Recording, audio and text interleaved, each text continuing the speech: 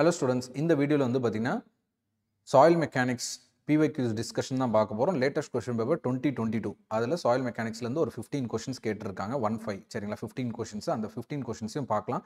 So screen பாருங்க. An isobar is dash அப்படின்ற மாதிரி கொடுத்திருக்காங்க. A curve connecting points of equal vertical pressure. Option A தான் correct. So இதுக்கு ஃபிகரும் கொடுத்திருக்காங்க பாருங்க. ஃபிகர் பாத்தீங்கன்னா இன்னும் தெளிவா புரியும். ஃபிகர்ல வந்து உங்களுக்கு pressure bulb கொடுத்திருக்காங்க. ஐசோபார்னாலும் சரி pressure bulbனாலும் சரி எல்லாமே மீனிங் வந்து சேம். pressure bulbனாலும் சரி ஐசோபார்னாலும் சரி நமக்கு சேம் மீனிங் தான். நெக்ஸ்ட் இதுல ஒரு பாயிண்ட் எடுத்துக்கோங்க. பாயிண்ட் A அதே மாதிரி பாயிண்ட் B பாயிண்ட் C எடுத்துக்கிட்டீங்கன்னா பாயிண்ட் Aல பாயிண்ட் Bல பாயிண்ட் Cல எல்லாத்துலயும் பாத்தீங்கன்னா ஈக்குவல் vertical pressure தான் இருக்கும். சப்போஸ் இதுல 0.1 Q இருக்குன்னா இதுலயும் 0.1 Q தான் இருக்கும். அதாவது Bலயும் 0.1 Q தான் இருக்கும். Cலயும் பாத்தீங்கன்னா 0.1 Q தான் இருக்கும். கிளியர்.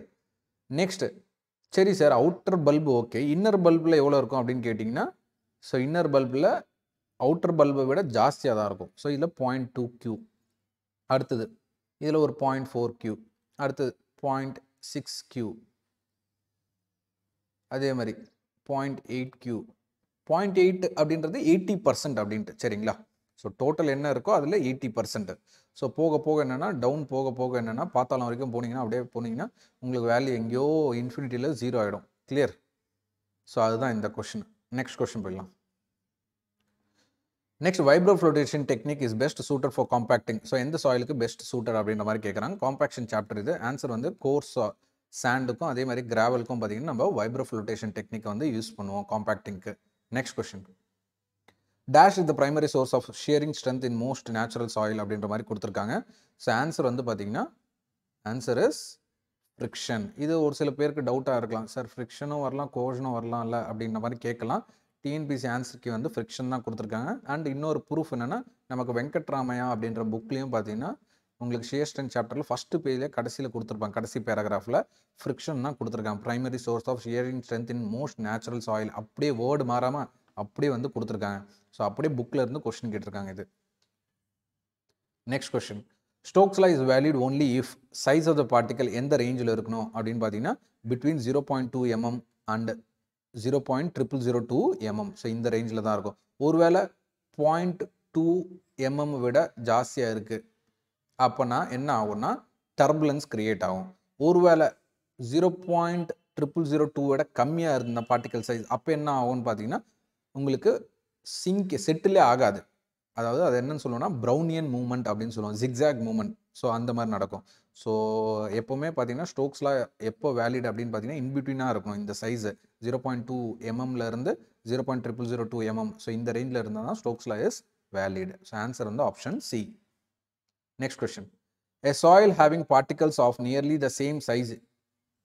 ஸோ எல்லாமே ஒரே சைஸ் இருக்குது அப்படின்ற மாதிரி இருந்தால் அது என்னன்னு சொல்லுவோம்? வெல் கிரேடரா, யூனிஃபார்ம்லி கிரேடரா, போர்லி கிரேடரான்னு பார்த்தீங்கன்னா ஆன்சர் வந்து யூனிஃபார்ம்லி கிரேடட். எல்லாமே மோஸ்ட்லி பார்த்தீங்கன்னா எல்லா கொஸ்டினும் டைரக்ட் கொஸ்டின் தான். Next. Darcy law is valid as long as Reynolds number. So fluid மெக்கானிக்ஸில் flow through பைப்லாம் பார்த்தீங்கன்னா ரெனால்ட்ஸ் நம்பர் வந்து லெஸ் தென் 2000 இருந்தால் லேமினார் ஃப்ளோ, அதே மாதிரி ரெனால்ட்ஸ் நம்பர் கிரேட்டர் தென் 4000 இருந்தால் டர்புலன்ட் ஃப்ளோலாம் படிச்சிருப்பீங்க. அது flow through pipes fluid mechanics. But அதெல்லாம் இங்கே ஒர்க் அவுட் ஆகாது. இந்த இடத்துல பார்த்தீங்கன்னா சாயிலில் வாட்டர் வந்து சீப் ஆகும் சரிங்களா. இருக்கிற போர்ஸ் வழியாக தான் வாட்டர் வந்து பாஸ் ஆகி போகணும். ஸோ வாட்டரோட வெலாசிட்டி ரொம்ப ரொம்ப கம்மியாக இருக்கும்.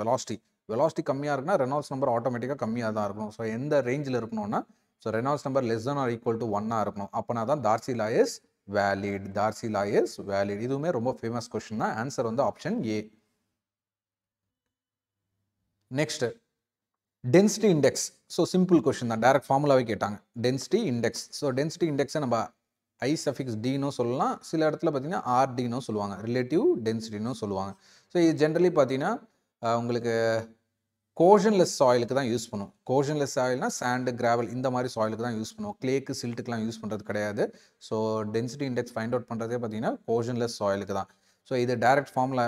So E max minus E natural divided by E max minus E minimum. So answer வந்து ஆப்ஷன் டி தான். இதில் E அப்படின்னா என்னென்னா வாய்ட் ரேஷியோ தான். வாய்ட் ரேஷியோ இன் லூசஸ்ட் ஸ்டேட் தான் மேக்ஸிமம் வாய்ட் ரேஷியோ அப்படின்னு சொல்கிறோம். அதே மாதிரி வாய்ட் ரேஷியோ டென்சஸ்ட் ஸ்டேட்டில் தான் நம்ம வாய்டு வந்து மினிமமாக இருக்கும். கிளியர். ஸோ ஆன்சர் வந்து ஆப்ஷன் டி, டைரக்ட் கொஸ்டின் இது. Okay. Next question. Math the following. Sir என்ன சார் எதுவுமே புரியல மேத் த ஃபாலோயிங். ஸோ ஒன்றும் புரியலனாலும் பரவாயில்ல, அட்லீஸ்ட் ஒன்று தெரிஞ்சாலும் போதும். 2 ஆப்ஷன் எலிமினேட் பண்ணலாம் நீங்கள். எக்ஸாம்பிள் பாருங்கள். இப்போ ஸ்கின் ஃப்ரிக்ஷனு, பாயிண்ட் வியரிங் ரெசிஸ்டன்ஸ் இதை வந்து எந்த இடத்துல படிப்போங்க? ஸ்கின் ஃப்ரிக்ஷன்லாம்.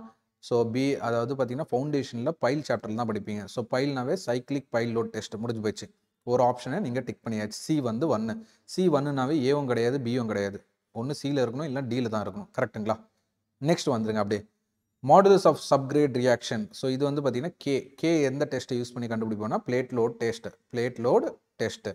ஸோ இந்த இடத்துல பார்த்தீங்கன்னா ஏக்கு வந்து 3. ஏக்கு 3னா இது கிடையாது. ஆப்ஷன் சி கிடையாது. ஆன்சர் வந்து ஆப்ஷன் டி தான். ஸோ இப்போ மற்றதெல்லாம் மேட்ச் பண்ணிக்கோங்க. ரிலேட்டிவ் டென்சிட்டி அண்ட் ஸ்ட்ரென்த் அது எதுலேருந்து கண்டுபிடிப்போம்னா standard penetration test. Elastic constants எதுலேருந்து கண்டுபிடிப்போம்னா ப்ரெஷர் மீட்டர் டெஸ்ட்டு. ஓகேங்களா? அப்படி தான் நீங்கள் மேட்ச் பண்ணுவோம். நீங்கள் எல்லாம் 4மே தெரிஞ்சிருக்கணும்னு அவசியம் இல்லை. அட்லீஸ்ட் 1 2 தெரிஞ்சாவது நீங்கள் எலிமினேஷன் ப்ரொசீஜர் யூஸ் பண்ணியாவது ஆன்சர் பண்ணிடலாம். நெக்ஸ்ட் கொஸ்டின் பாருங்கள். Next, the shear strength is expressed as. So shear ஸ்ட்ரென்த்தோட expression தான் கேட்குறாங்க. இந்த இடத்துல ரொட்டேஷன் கிடையாது, நொட்டேஷன் அது. சரிங்களா? யூஸ்வல் நொட்டேஷன்ஸ் அப்படின்னா சிம்பிள்ஸ்லாம் அதே தான். நம்ம என்ன மீன் பண்ணுறோம், ஒரு சிம்பிளும் இங்கே என்னென்னா சினா என்ன, ஃபைனா என்ன, சிக்மானா என்ன அப்படின்னு கொடுக்காம யூஷுவல் நோட்டேஷன் சொல்லிட்டாங்க. ஸ்டாண்டர்ட் புக்ஸில் என்ன இருக்குது அப்படின்றது அப்படியே நீங்கள் எடுத்துக்கணும் அப்படின்றாங்க. ஸோ இது வந்து பார்த்திங்கன்னா நமக்கு தெரியும். ஸோ கண்டிப்பாக ஷியர் ஸ்ட்ரென்த் எக்ஸ்பிரஷனில் டேஞ்சன்ட் வந்து கண்டிப்பாக இருக்கும். அதே மாதிரி பார்த்திங்கன்னா எக்ஸ்பிரஷனில் ப்ளஸ்ஸும் இருக்கும். ஸோ இந்த 2 தெரிஞ்சிச்சுனாவே மற்ற ஆப்ஷன்ஸ் எல்லாமே எலிமினேட்டட். புரியுதுங்களா? டேன் எதில் வந்திருக்கு பாருங்கள், பிசியில் தான் டேன் வந்திருக்கு. ப்ளஸ் எதில் வந்திருக்கு, பியில் தான் வந்திருக்கு. அப்படின்னா சி கிடையாது. ஸோ ஆன்சர் வந்து பி. ஸோ இந்த மாதிரி எலிமினேஷன் டெக்னிக்காக யூஸ் பண்ணலாம் நீங்கள். சரிங்களா? ஸோ இதோட ஃபிகரும் பாருங்கள். ஸோ இந்த ஃபிகரில் பார்த்தீங்கன்னா கொஷனில் கொடுத்துருவாங்க நார்மல் ஸ்ட்ரெஸ் ஏதாவது சிக்மா வேல்யூ கொடுத்துருவாங்க. அந்த சிக்மா வேல்யூக்கு ஒய்யோட வேல்யூ என்ன அப்படின்றது தெரிஞ்சுக்கணும். ஸோ ஒய்யோட வேல்யூ தான் இங்கே என்னது, ஷியர் ஸ்ட்ரென்த்து. எஸ்ன்னு சொல்லலாம், இல்லை டவுன்னு சொல்லுவாங்க. ஸோ இது எப்படி கண்டுபிடிப்பீங்கன்னா, ஸோ இந்த இடத்துல ஆல்ரெடி நமக்கு சின்னு தெரியும். ஒய் இன்டர்செப்ட் வேல்யூ தான் சி. அதே மாதிரி பார்த்தீங்கன்னா இந்த இடத்துல value mathematics trigonometric concept right angle triangle use பண்ணிங்கன்னா ஸோ சிக்மா டேன் 5 வந்துடும். இது சிக்மா டேன் 5. ஏன்னா இந்த வேல்யூ வந்து சிக்மா. கரெக்டுங்களா? இந்த வேல்யூ வந்து எக்ஸ் வேல்யூ வந்து sigma. So adjacent side sigma. அதே மாதிரி 5 இருக்குன்னா opposite side கண்டுபிடிச்சலாம் tan theta formula use பண்ணி. ஸோ அந்த மாதிரி யூஸ் பண்ணி தான் கண்டுபிடிச்சது சிக்மா டேன் 5. ஸோ இந்த 2 வேல்யூயும் ஆட் பண்ணிங்கன்னா எனக்கு y வேல்யூ கிடச்சிரும். சி ப்ளஸ் சிக்மா டேன் 5 அதுதான் கொடுத்துருக்காங்க. Answer option B. Next question, identify தி இன்கரெக்ட் ஸ்டேட்மெண்ட். நல்லா பாருங்க, இன்கரெக்ட் ஸ்டேட்மெண்ட். ஸோ 4 ஸ்டேட்மெண்ட்டையும் படிச்சு பாருங்க. ஸோ இன்னொரு கண்டிஷன் கொடுத்துருக்காங்க, த increase in effective stress.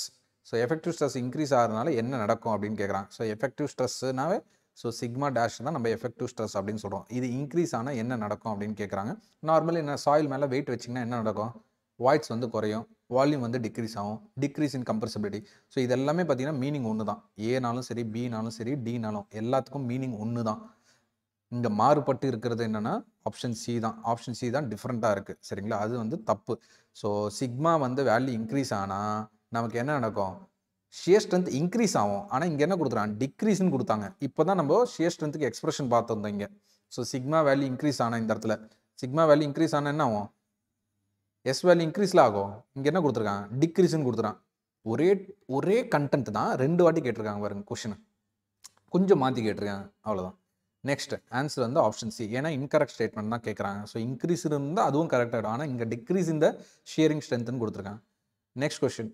So இதுவும் நல்ல கொஷினு. ஸோ இது வந்து கொஞ்சம் ஃபார்முலா தெரிஞ்சிருக்கணும், சப்ஸ்டியூட் பண்ணி கேல்குலேட் பண்ண தெரியணும். கேல்குலேட் பண்ணதை இன்டரப்ட், அதாவது பார்த்தீங்கன்னா அதோட இன்ஃபரன்ஸும் எழுத தெரியணும். அந்த மாதிரி தெரிஞ்சால் தான் இந்த கொஷினுக்கு ஆன்சர் பண்ண முடியும். ஸோ இதில் பார்த்தீங்கன்னா நமக்கு liquid limit, plastic limit value கொடுத்துருக்காங்க. லிக்விட் லிமிட் பார்த்தீங்கன்னா 100%, பிளாஸ்டிக் லிமிட் வந்து பார்த்தீங்கன்னா பிஎல் வேல்யூ 25%. அதே மாதிரி பார்த்தீங்கன்னா கிளே கன்சிஸ்ட்ஸ் ஆஃப் 50% பார்ட்டிக்கல் அப்படின்னு சொல்லியிருக்காங்க. ஸோ இதுக்கு ஃபார்முலா வந்து ஆக்டிவிட்டி நம்பர் தான் கேட்குறாங்க, அதை கிளாஸிஃபையும் பண்ணுன்னு சொல்கிறாங்க. ஸோ ஆக்டிவிட்டி நம்பரு அதோட சிம்பிள் வந்து பார்த்தீங்கன்னா ஏசி. இதோட ஃபார்முலா வந்து சில வாட்டி இந்த ஃபார்முலா மட்டுமே objective கேட்டுருவாங்க. IP divided five percentage wait finer தென் 2 மைக்ரான். ஐபி ஃபார்முலா என்னது, liquid limit minus plastic limit. So liquid limit தான் 100, பிளாஸ்டிக் லிமிட் தான் 25. ரெண்டையும் சப்ராக்ட் பண்ணிங்க 75 வரும். அண்ட் டினாமினேட்டரில் என்ன கொடுத்துறாங்க, பர்சன்டேஜ் வெயிட் ஃபைனர் தென் 2 மைக்ரான். பர்சன்டேஜ் ஃபைனர் தென் 2 மைக்ரான்னா மீனிங் என்னது, கிளே தான். கிளேயோட பர்சன்டேஜ் எவ்வளோ கொடுத்துருக்காங்க, 50% கொடுத்துறாங்க. அப்படியே சப்ஸ்டியூட் பண்ணுங்கள். சிம்பிளிஃபை பண்ணிங்கன்னா 1.5 வரும். 1.5 வந்து பார்த்தீங்கன்னா கிரேட்டர் தென் 1.25. எப்போல்லாம் 1.25 விட ஜாஸ்தியாக இருக்கோ அது எல்லாமே ஆக்டிவ், இல்லைனா பிளாக் காட்டன் சாயில் அப்படின்னு சொல்லுவோம். கிளியருங்களா? ஸோ ஆன்சர் இந்த கொஷனுக்கு வந்து ஆப்ஷன் பி தான். Next question, if soil particle size is ranging from 2 mm to 4.5 mm. இந்த கொஷின் இந்த கொஷினு ரொம்ப ரொம்ப கன்ஃபியூசிங் சொல்ல முடியாது. ரொம்ப எப்படி சொல்கிறது, டிஎன்பிசியோட லெவலே குறைச்சிக்கிட்ட மாதிரி இருக்குது. ஒரு சில கொஷின்லாம் பார்த்தீங்கன்னா டிஎன்பிசிலாம் வேறு லெவல் அப்படின்னு தோணும். இந்த கொஷினாக பார்க்கும்போது என்னடா இப்படியெல்லாம் கேட்குறாங்க அப்படின்ற மாதிரி தோணும். அண்ட் ஆப்ஷனும் மேட்ச் ஆக மாட்டேது. நீங்களே பாருங்கள், ஆவரேஜ் சாண்டுன்னு கொடுத்துருக்காங்க, மீடியம் சாண்டுன்னு கொடுத்துருக்காங்க, ஃபைன் சாண்டுன்னு கொடுத்துருக்காங்க, கோர்ஸ் கிராவல் சாண்டுன்னு கொடுத்துருக்காங்க. நான் என்ன அப்படின்றது ரிவீல் பண்ணிடுறேன் உங்களுக்கு ஆன்சரை. ஸோ கோர்ஸ் சாண்டோட சைஸ் பாருங்கள். Course சாண்டோட size 2 mmலேருந்து 4.75 mm.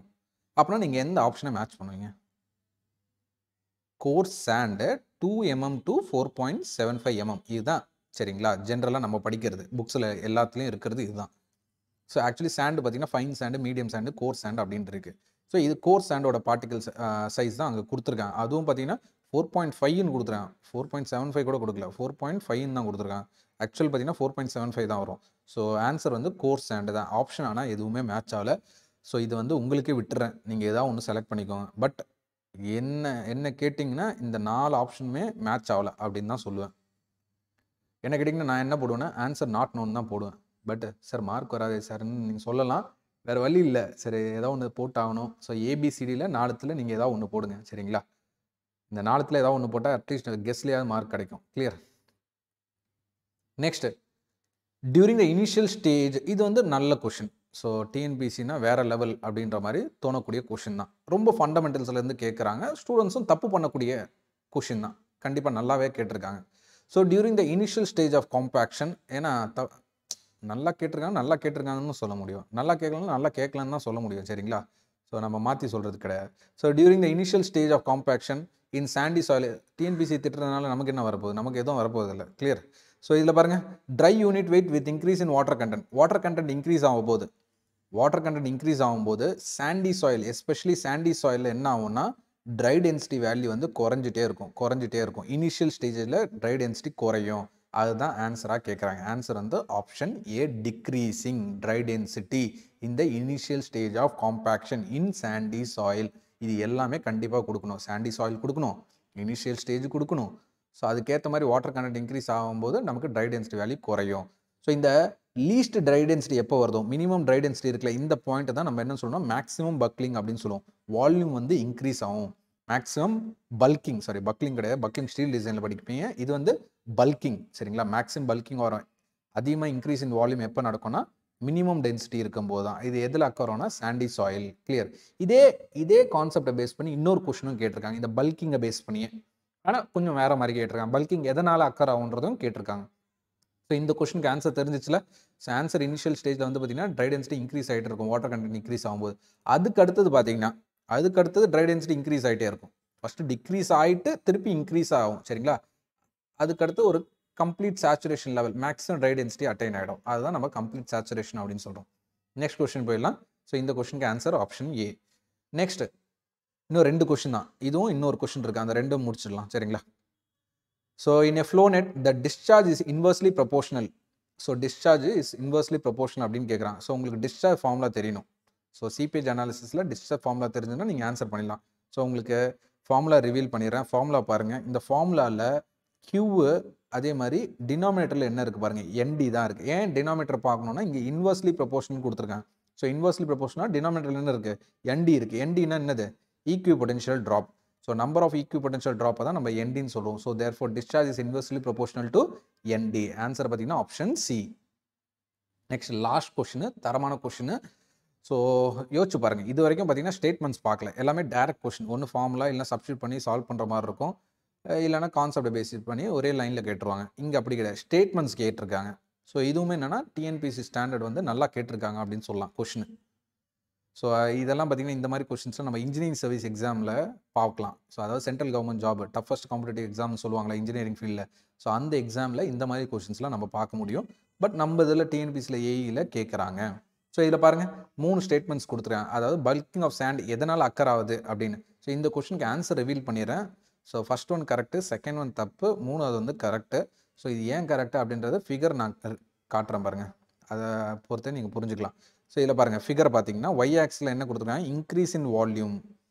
X axial என்ன கொடுத்துருக்காங்க, வாட்டர் கண்டென்ட். இதுக்கு முன்னாடி தான் நம்ம என்ன பார்த்துருந்தோம், சாண்டி சாயிலுக்கு ட்ரை டென்சிட்டி வந்து இனிஷியலாக குறையும், அதுக்கடுத்து இன்க்ரீஸ் ஆகும்னு பார்த்தோம். அந்த இனிஷியலாக குறையுதுல, மினிமம் ட்ரை டென்சிட்டி வருதுல, அதுதான் நம்ம பல்கிங் அப்படின்னு பார்த்தோம். சரிங்களா? அதுதான் இங்கே கொடுத்துருக்காங்க. பல்கிங் ஆஃப் சாண்ட் எதனால் அக்கர் ஆகுதுன்ட்டு. ஸோ இங்கே பாருங்கள் 3 சாண்டுக்கு கொடுத்துருக்கோம். கோர் சாண்டுக்கு, மீடியம் சாண்டுக்கு, ஃபைன் சாண்டுக்கு டயக்ராம் கொடுத்துருக்கோம். இதில் அதிகமாக வால்யூம் இன்க்ரீஸ் வந்து எந்த சாண்டுக்கு அக்கர் ஆகுதுன்னு பார்த்தீங்கன்னா, Y வேல்யூ எதுக்கு ஜாஸ்தியாக இருக்குது? பீக் பாயிண்ட் பாருங்கள். எல்லாத்தோட பீக் பாயிண்ட் பார்த்தீங்கன்னா இருக்கிறதுலே பீக்கஸ்ட் எதில் இருக்குன்னா ஃபைன் சாண்டுக்கு தான் இருக்குது. ஸோ பல்கிங் எதில் அதிகமாக அக்கர் ஆகும்னு கேட்டாங்கன்னா ஃபைன் சாண்டு. ஸோ ஆன்சர் பார்த்தீங்கன்னா ஆப்ஷன் இங்கே தேர்ட் ஸ்டேட்மெண்ட் கரெக்டுன்னு ஒத்துக்கிறீங்களா இப்போது? Clear. Next capillary ஆக்ஷனால் bulking occur ஆகுமா அப்படின்னு கேட்டிங்கன்னா அது வந்து ராங்கு. கேப்லரி ஆக்ஷனால் அக்கர் ஆகுது. எதனால் அக்கர் ஆகும்னா film of water around the sand particles. Sand பார்ட்டிகலை சுற்றி ஒரு வாட்டர் லேயர் மாதிரி ஃபார்ம் ஆகும். அதனால தான் என்னென்னா பல்கிங் ஆஃப் சாண்ட் வந்து அக்கர் ஆகும். ஸோ இது வந்து ஒரு தரமான கொஷின், நல்ல கொஷினே கேட்டிருக்காங்க. ஸோ ஆன்சர் வந்து ஆப்ஷன் பி தான். Answer is option B. So that's all students. So next வீடியோவில் இன்னொரு சப்ஜெக்டோட மீட் பண்ணலாம். தேங்க்யூ.